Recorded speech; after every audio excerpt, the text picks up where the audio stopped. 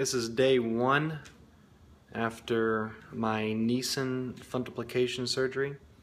For the past 2 years, I've been having bad heartburn, not to the point where I'm throwing up in my mouth or throwing up in my sleep, but I constantly have to take Zantac every single day. I take my PPIs, whether if it's Nexium or Prilosec, every single day. And taking those medications every single day, I'm 28 years old. I started taking them 3 years ago and really been struggling with heartburn for the past 2. And speaking with my doctor, she advised me that having nissen fundoplication surgery would probably benefit me, because continuing to take those medications over and over for years and years and years can potentially cause liver damage. And I was reading articles recently that there are other things going on with the PPIs causing things to do with your heart and your blood and things like that. So just basically, I always wanted to get off the pills. I didn't want to take a handful of pills for the rest of my life to have to get by and be able to eat food. I would drink water and have heartburn, just with anything. So this is day 1 after my surgery. Significant pain in my abdomen. I'll show you my abdomen here in a moment. My throat was pretty scratchy after the surgery. From the breathing tube, they had to go down. They had to put a dilator down your throat as well to dilate your esophagus when they do the wrap. When they wrap your stomach around your esophagus. Also, I also had some significant pain from the catheter that they have put in. So if you've never had one of those, look forward to that. That's real fun. Your first urination after hurts pretty good. But I'm up walking around. I have some gas pain. They fill your abdomen up with gas, and they have I have a lot of gas pain in my shoulders and back. Yesterday it was really hard to take a deep breath.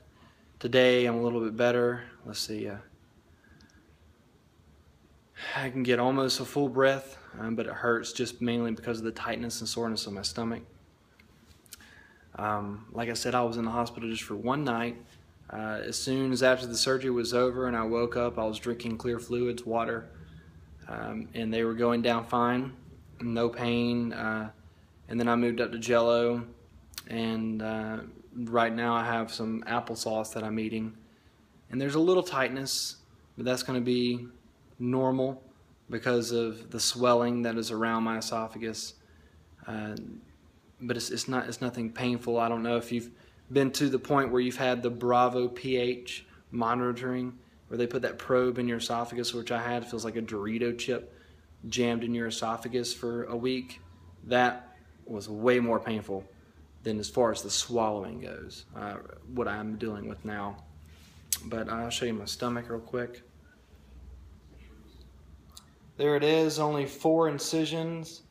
Went through my belly button with the main camera, and then 3 other incisions on my stomach. I have a little bit of swelling.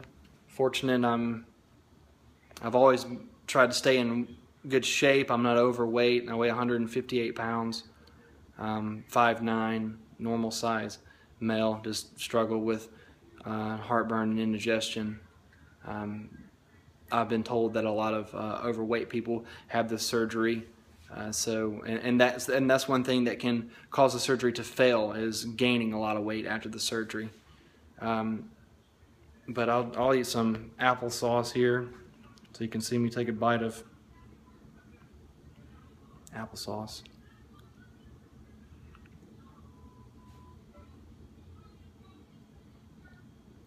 And I'll swallow. There's a little bit of tightness, and then it makes it through. I kind of get a small little burp after I eat or drink something, just a small little, almost feels like a reflux, but it's not. I've had zero heartburn. I've had zero reflux, drinking or anything. I'm having the feeling of wanting to burp, and I was on my PPIs all the way up until the surgery yesterday. So now I'm off, and so now my stomach, I'm sure acids are through the roof, and so I'm probably churning a lot more in there than I will be in 2 weeks off of them. My stomach will probably calm down a lot more and be producing way more gas and way more acid. So that's what I'm dealing with now. It's day one. Like I said, I'm moving around.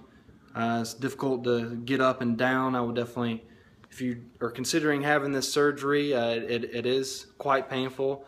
I've been given hydrocodone elixir, which is the liquid, and then also the pills to take as well. So if you do have this surgery, don't be by yourself.